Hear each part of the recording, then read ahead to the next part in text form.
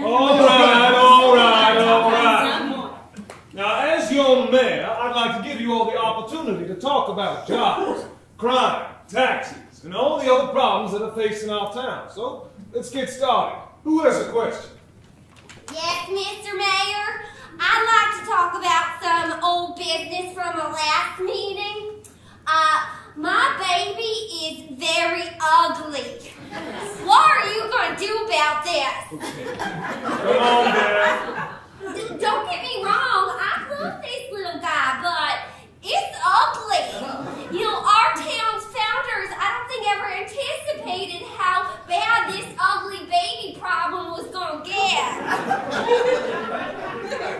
Okay, thank you, Beth. Are there any other questions that are not about Beth's ugly baby? Okay, Dale, go ahead. Thank you. Yeah, I want to talk about jobs. Okay. Most of us here are unemployed, and I, for one, think it's because of Beth's ugly baby. Okay. Dale, you remember the part where I specifically asked for questions not about Beth's baby? I do not. Well, I think we would have more jobs if we spent more time filling out applications as opposed to yelling about a baby. I have to agree with Dale on that. Thank you. You know, I know these babies didn't choose to be gross, goopy, skulled freaks, but, you know, our town shouldn't have to deal with it. Yeah, baby security needs to be a priority. Amen. Okay. Look, guys, we can't just go blaming babies for our problems, right? Like, what if I started blaming, I don't know, the immigrants? Oh, No, I know. No, I'm just saying, for instance, right? I'm just saying the baby is a scapegoat. You're right. Beth's baby does look like a goat. A disgusted, drooling, zero life experience having goat. No, Nancy, please, I beg of you. Can we keep this to real issues? Okay, my issue is that I can't collect workers' comp because my injury was caused by me running into open traffic to yell at Beth's tiny-toothed, chubby-cheeked, ugly baby. You should not get money for that. Let me finish. Because of this injury, I am now addicted to OxyContin. Thank you for your time. Oh my God, Nancy, I am so sorry. It's not your fault. I blame the baby. I heard on the news that the baby is making all of the drugs in this town and making me do them. I also heard that, and I agree.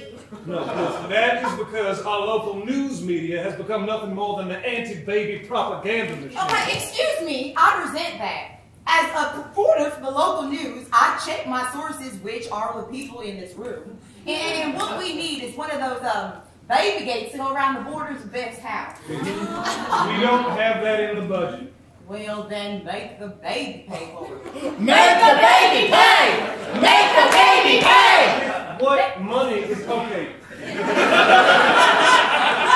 How about we talk about something else? Talk about anything else? Yeah, I reckon I've got something to say about this. Beth's baby is so ugly. How ugly is it? I was on my way to the mailbox to drop off my income tax forms when I ran into Beth carrying what looked like some sort of rat jackal. Yeah, I do mean the baby. Now, I got so spooked that I threw my tax forms at it and I ran the other way. And now I'm being audited up the wazoo. So thanks a lot. I said we shut down the town until we get a baby gate. Shut it down! Shut it down! Shut it down! So ugly. How ugly is it? Stop! Everybody shut up! Okay? Stop blaming the baby for your personal problems, all right? I don't want to hear one more thing about Beth's ugly baby. Is that clear? Thank you. Now, can we please figure out what we're going to do with all these Irish? Oh!